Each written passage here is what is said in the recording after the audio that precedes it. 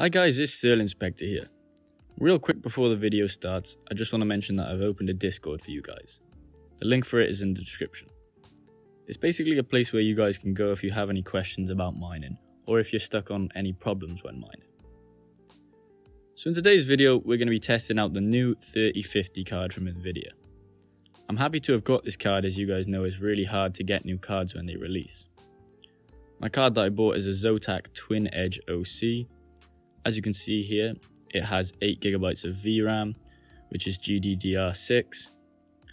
The core clock is 1807, and the memory clock is 14,000 MHz. We have a power consumption of around 130 watts, but when we get into overclock settings, we reduce this. One of the main benefits of this is it only requires an 8-pin connector. When I measured the power from the wall, it gave a figure of around 140 watts at maximum. So the 3050, as I understand, isn't made for mining. Instead, it's meant to curb the GPU shortage that we are having and combat the inflated prices of GPUs.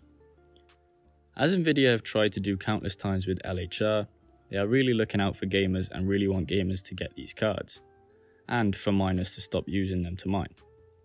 So therefore, this 3050 is made as a lower end GPU, which is aimed at gamers that can't get a hold of these higher end GPUs such as 3090s and 3080s.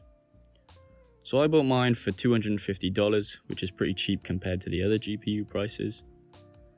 But these GPUs also sold out straight away and I can't find them anywhere for MSRP anymore. So it's safe to say that a lot of them were bought just purely to mine. So I'm going to be testing if it's worth it to buy this card for mining today. I'm going to be testing it on all major coins that are at the top of what to mine. So this will be Ethereum, FLUX, ERGO, RVN and SERO. I'm only including SERO because I recently made a video on how to mine it and wanted to test out the hash rate for this coin as well. So for the test, I'll be trying to push for the highest efficiency and not just purely hash rate. Also, before we get into the results of testing, I just want to mention that these cards do have LHR installed on them, so you have to use an unlock for them on the ETH hash algorithm. So let's get into it. So firstly, we look at the results for Ethereum. For this algorithm, we need an LHR unlockable miner, so we used LOL miner. Now as you can see, we have our overclock settings to the right and the results to the left. So I got a hash rate of around 13.82 megahash, and it was pulling around 85 watts. This gave us a very small efficiency of 0.164. Our temperature was about 50 degrees and the fan percentage was at 60%.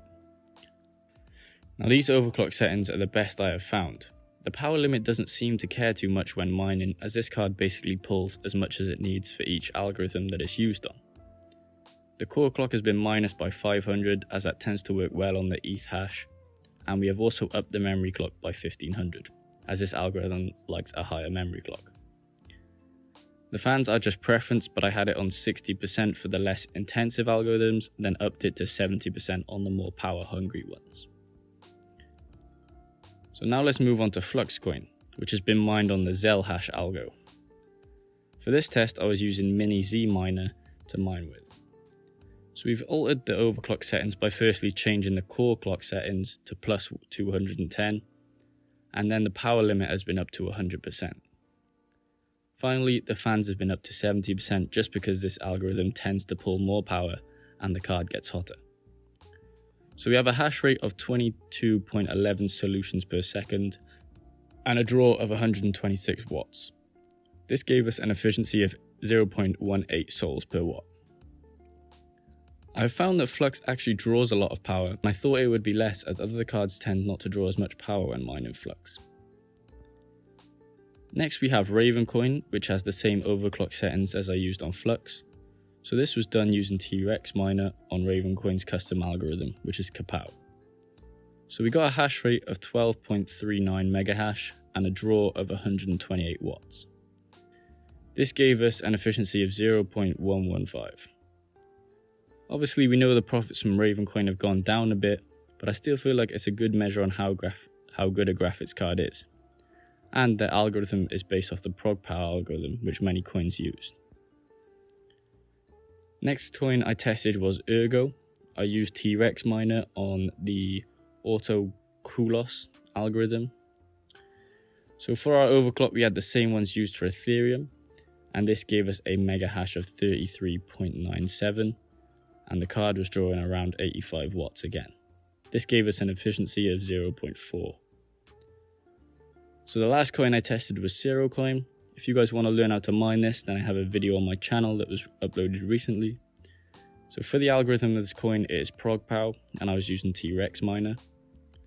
We used the same overclock settings from Raven coin, as this is basically the same algorithm.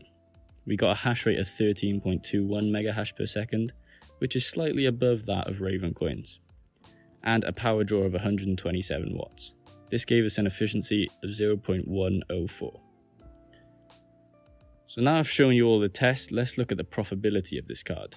So at the top we have SERO coin, which brings in 0.76 cents, then Raven coin, which brings in 0.63 cents, and then FLUX, which brings in 0.56 cents.